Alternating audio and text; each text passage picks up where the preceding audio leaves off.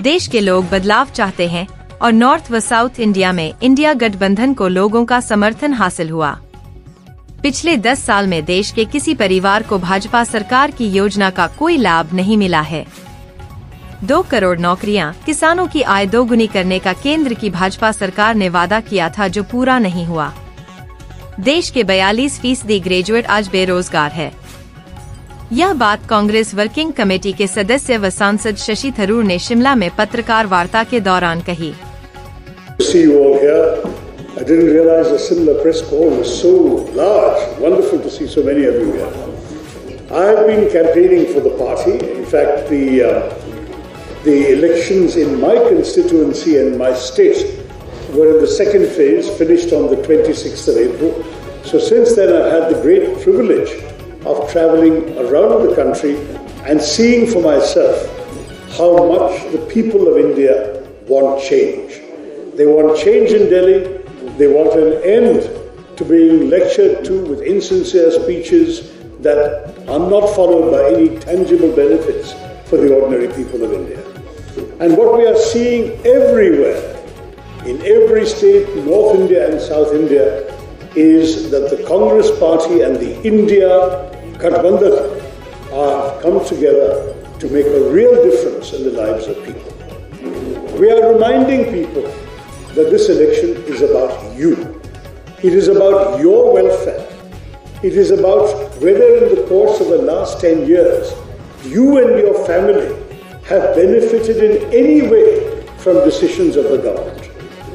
Whether the promises to create 2 crore jobs a year, which have not been fulfilled, have in any way given you and members of your family new or better employment.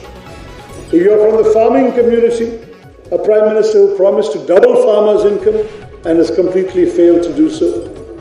Again, we are asking you, does this Prime Minister deserve yet another chance? We are asking those young people, college graduates, who discover that if you come out of college with a university degree, that there is 42% unemployment for recent graduates. That is something which is driving so many of our young Indians out of the country. So I say to all of you, if you want social justice, the Congress Party and the India Alliance are for you. And what is more, we in the Congress Party have come up with a very specific set of justice proposals. 5 न्याय, महिला न्याय, युवा न्याय, श्रमिक न्याय, किसान न्याय और हिस्सेदारी न्याय। हम चाहते हैं कि सब जन को हमारे देश में न्याय के साथ जीना, डिग्निटी के साथ जीना उनका हक है और हम ये देने के लिए तैयार हैं। I hope you've seen our campaign literature. I was a member of the manifesto committee. We have done some serious work on what the country needs to see happening. And we have also committed to undoing some of the damage that this government has done, repealing a number of anti-people laws and creating an environment in which business can flourish and at the same time the revenues coming to government from business can be given to the poor, the marginalized, the disenfranchised, the excluded. हम बहुत आगे हैं जी। आप देखिए भाजपा को वैसे भी काफी कठिन स्थिति थी क्योंकि 2019 में सारे राज्यों में जहां वो मजबूत थे वहां मैक्स आउट कर दिया। आपको याद है 6 राज्यों में उनको सारे सीट मिल गए, 3 राज्यों में 1 सीट छोड़ के बाकी सब मिल गए, 2 राज्यों में 2 सीट छोड़ के बाकी सब मिल गए। ये 11 सीट में उनका एक ही रास्ता है, डाउन, नीचे जा रहे हैं हर जगह में। अब देखिए हरियाणा में कुछ नहीं मिला हमें, इस बार हमें कम से कम 5 से 7 सीट मिल रहे हैं। राजस्थान में हमें कुछ नहीं मिला, अब लोग कह रहे हैं कि 10-12 सीट तक राजस्थान में हम जीत सकेंगे, शायद उससे भी ज्यादा, क्या किसको पता। एक राज्य कर्नाटक में हमें सिर्फ 1 सीट मिला था और अभी कह रहे हैं कि कर्नाटक में 15 से 17 सीट जीत सकते हैं हमारे गठबंधन। तेलंगाना में हमें मेरे ख्याल में 3 सीट है, अभी लोग कह रहे हैं कि 10 से 12 हो सकता है। तो कांग्रेस बढ़ते जा रहे हैं और भाजपा नीचे जा रहे हैं। इसके साथ हमारे एलाइज जो है, हमारे सहयोगी पार्टी जो है, बिहार में आप देखिए कितना शानदार प्रदर्शन हमने देखे हैं आरजेडी तेजस्वी यादव जी की पार्टी से।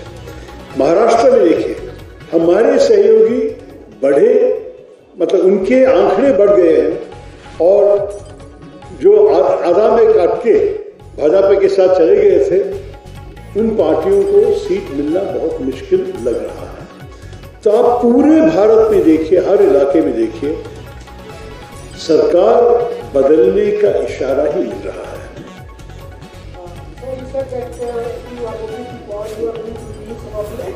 That's right.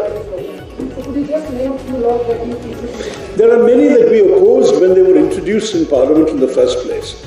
For example, the amendment to the UAPA. The UAPA was a law the UPA had brought in, but they have amended it in such a way that the government can declare anybody to be a suspected terrorist, can jail him or her, and does not need to produce him before a court. There is no question of bail, and there is no need even to charge the person. Now, under this unfortunate amendment, which we opposed when it was brought in, we've had journalists stuck in jail for 2-3 years for trying to do their job. We've had student protesters stuck in jail for 2-3 years. We are seeing the weaponizing of a law that is actually hurting innocent Indian citizens with no legal chance to prove their innocence. We believe this is absolutely wrong.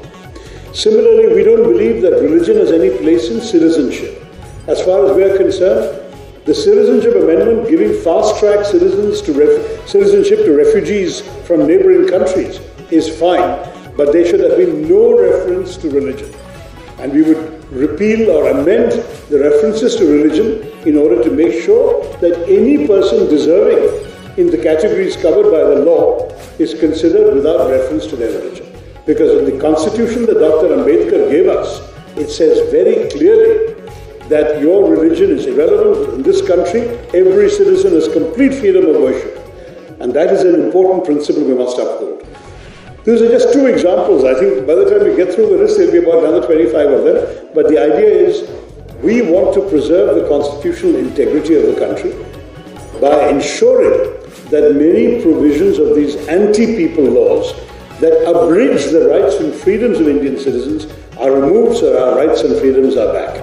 I am not saying that somebody who does something bad should not be punished, but they should get a chance to defend themselves, they should have a chance to demand bail, argue before a judge, they should get a chance at the same time to be able to be heard. How can you be in jail for 3 years without knowing what the charges are against you?